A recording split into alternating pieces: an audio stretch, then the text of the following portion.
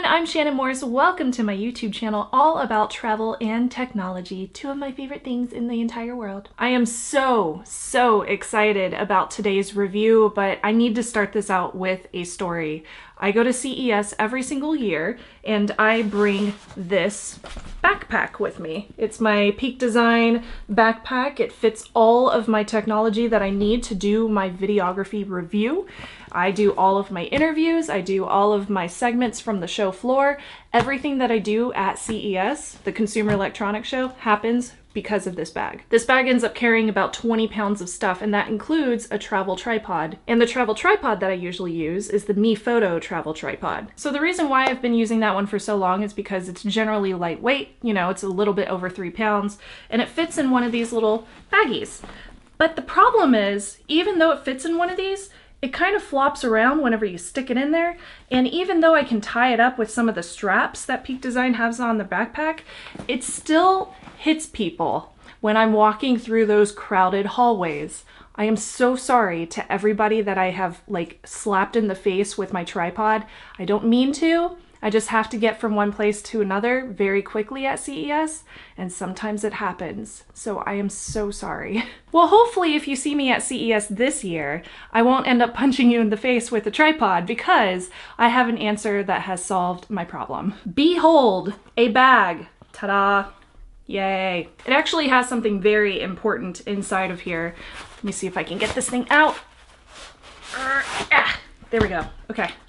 This is the Peak Design travel tripod. This thing isn't even out on the market yet, but they invited me over to their retail store to get an overview of the product and to check it out in person, and they sent me home with one so that I'm able to do a long-term review with it and able to show you all of the different things that are really cool about this awesome little device. As usual, this review is not sponsored because I don't do sponsored reviews, and even if I did, you would know because I actually read the FCC guidelines as opposed to a lot of YouTubers out there. Yeah, I have them memorized because I'm a nerd. So let's go ahead and start talking about this thing. They've been working on it for 4 years. It is very space efficient, which you can tell if you just look at it dead on straight through the camera. It's pretty fancy. Now, as I mentioned before, my big problem was smacking people in the face at DEF CON. So how do I solve that problem? Well, this one is actually about the same diameter as a water bottle. It is much smaller than any of the tripods that I've seen out on the market for travel tripods. And trust me, I have checked out all of them. So it actually fits with all 3 legs inside of this little baggie on the side, which is usually for water bottles, and I can still use the strap to tie it on so it doesn't flop around. But that's the thing.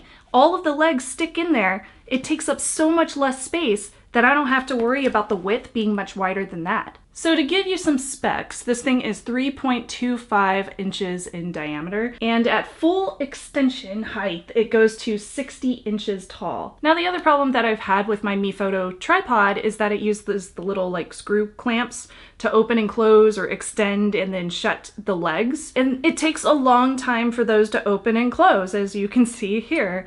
I have to use each one manually, and I have to open and close them, screw them, and then make sure that all of them are closed so that one of the legs doesn't fall out of my camera once I put my camera on top of the tripod. I had no way of telling if they were actually all closed. You just kind of had to memorize which ones you actually had clamped shut and which ones you had still open. So this one uses fast deploying cam levers, which are completely different, and you've probably seen on some other tripods on the market. This has made it much faster to deploy, so when I'm going to those conferences and doing those interviews, I don't have to have an interviewee waiting for me to, you know, get my tripod all set up to actually start the interview. I can just bing bang and it's done in as little as, I think Peak Design said somebody in the office did it in like 9 seconds.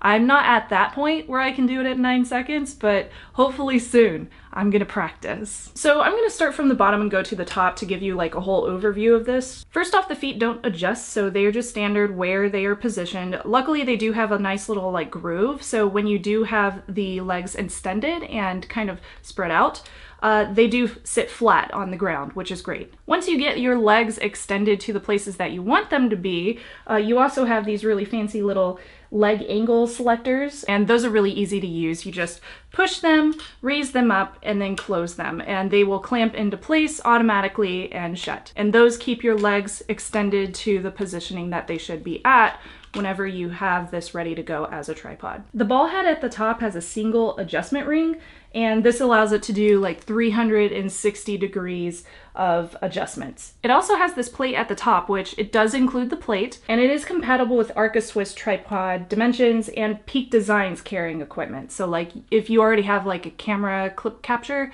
you can use it with that too. I have one of those. I actually took it horseback riding and my camera survived. It was really cool.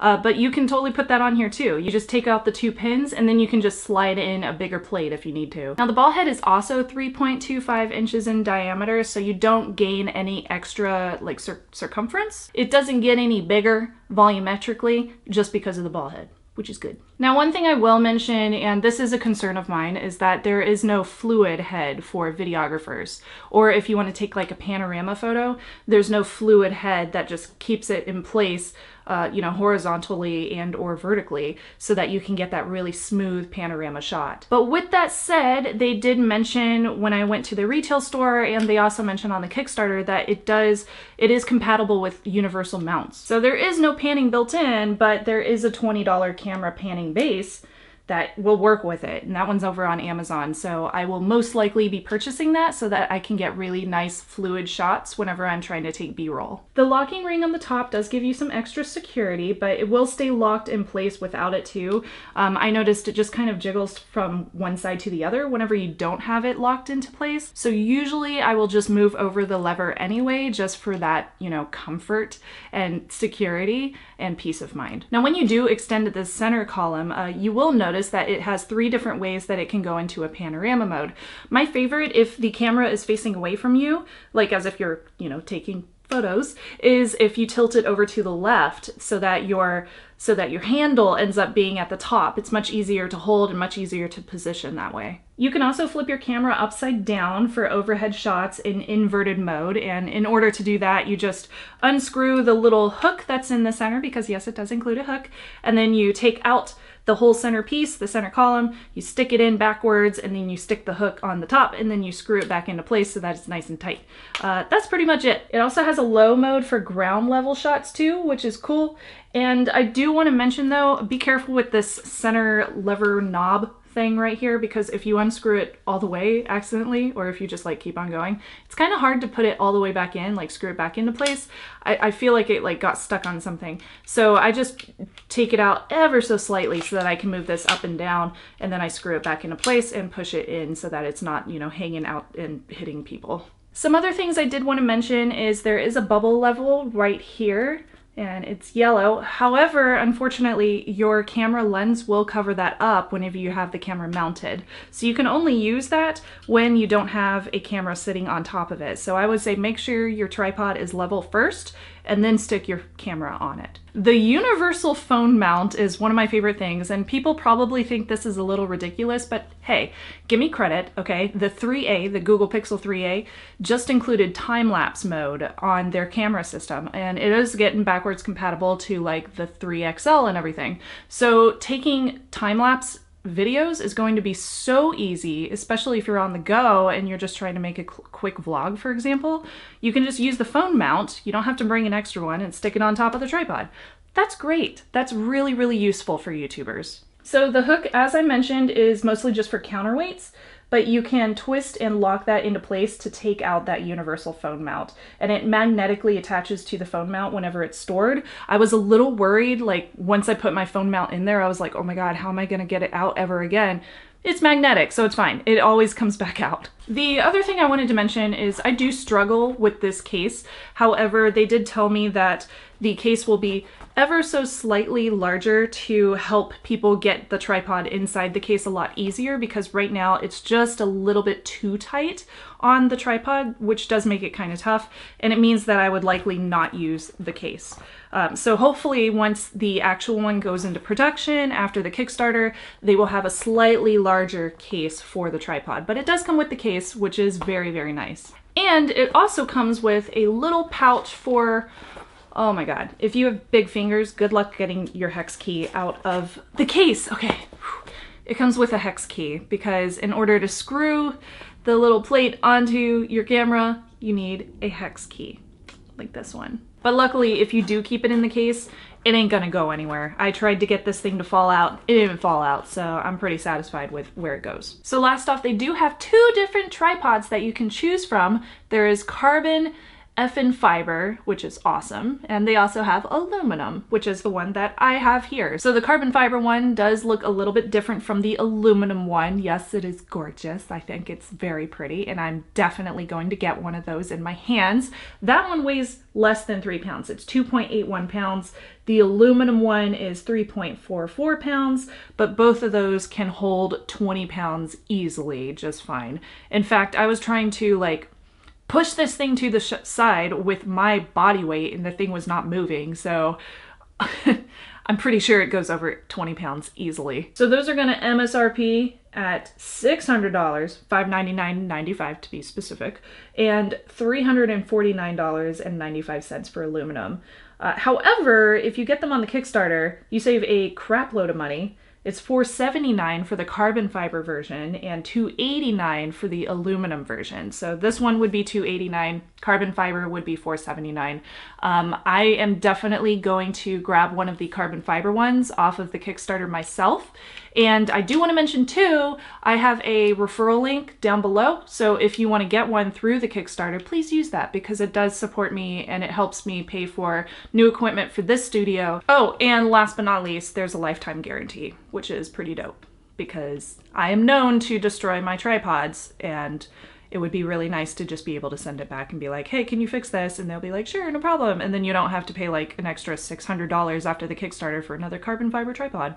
So that's good. Thanks, Peak Design.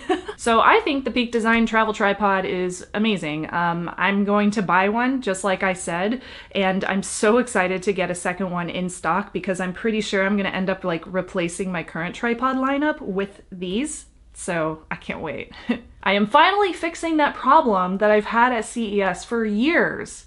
And honestly, when you're my size and you are carrying around 20 pounds of equipment, it really makes your CES like a crap fest. So I am very excited to have something that will bring me a little bit more positivity to my CES experience and all of my other convention experiences for that case. Well, I hope that you enjoyed my review. Don't forget, again, the link to the Kickstarter is right down below, and that is a referral link, which gives me just a little bit of a kickback, and that does help me with building this studio because with any studio build, you do have to purchase a lot of equipment. So I do appreciate any of the support, and comment below if you have any questions about this travel tripod. I thought it was really cool, and I am more than happy to answer any questions that you might have. Again, my name is Shannon Morse, and I will see you next time very soon. I have a lot of videos coming up this month. Bye!